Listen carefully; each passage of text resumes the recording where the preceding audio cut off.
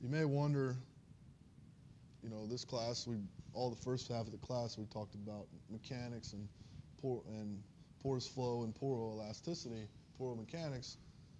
Why, when we've been doing this finite element development, do we use this really generic sort of mathematical equation, right? So, our generic equation that we've been working with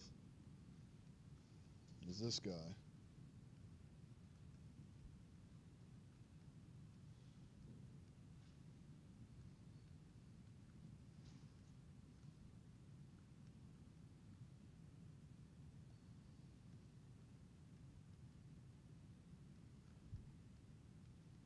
Right.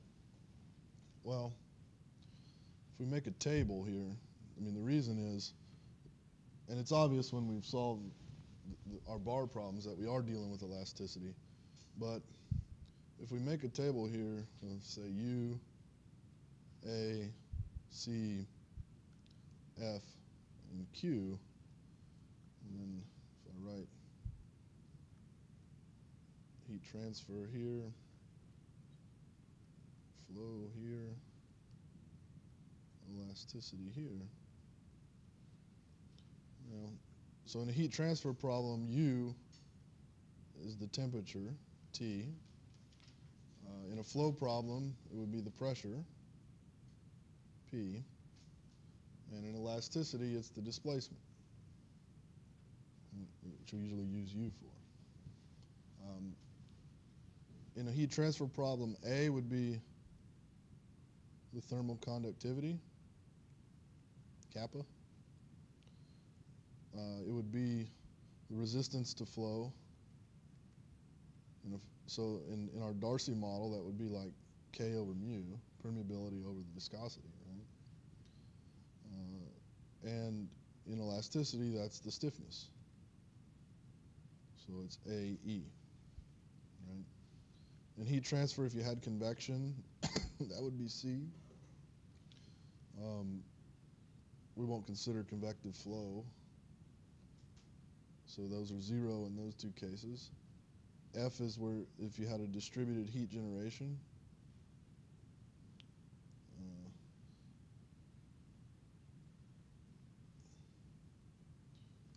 You could also, I guess, have a distributed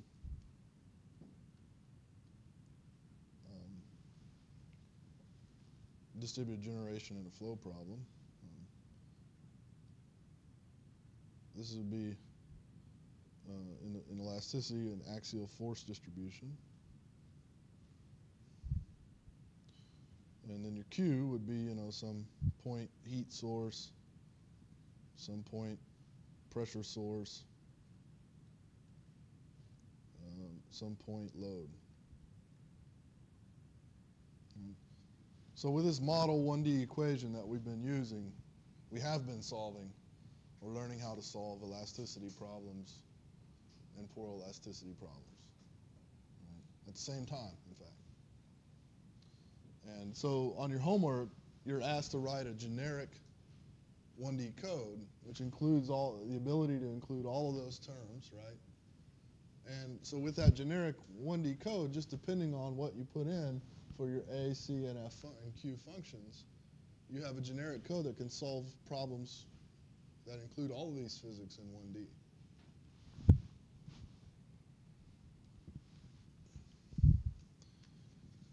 And so, one of the reasons I was sort of rushing through class so far is I wanted to make sure and have time. I'm going to now work an example which sort of includes everything, right? So we're going to assemble, we're going to work a 1D example where we have multiple elements and we assemble everything and everything like that, right? Now, I'm not going to do your, yeah.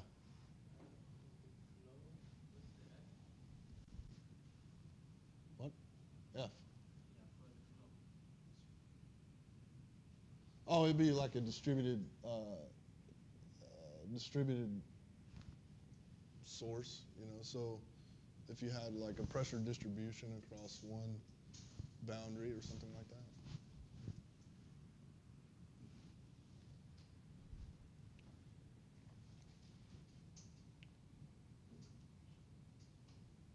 So,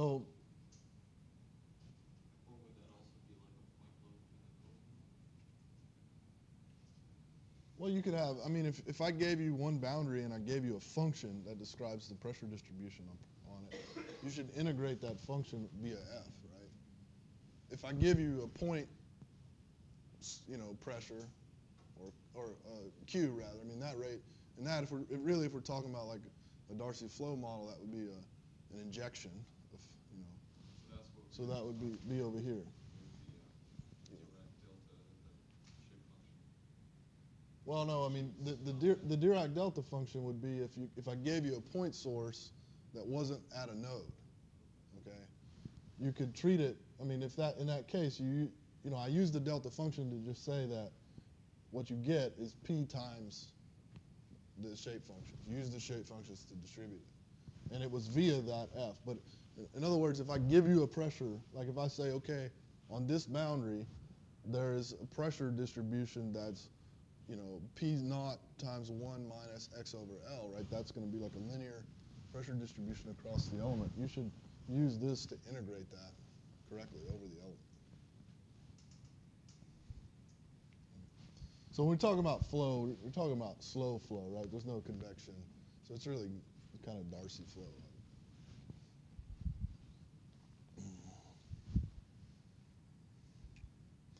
All right. So the way I'm going to write this code, I'm not going to do your homework for you.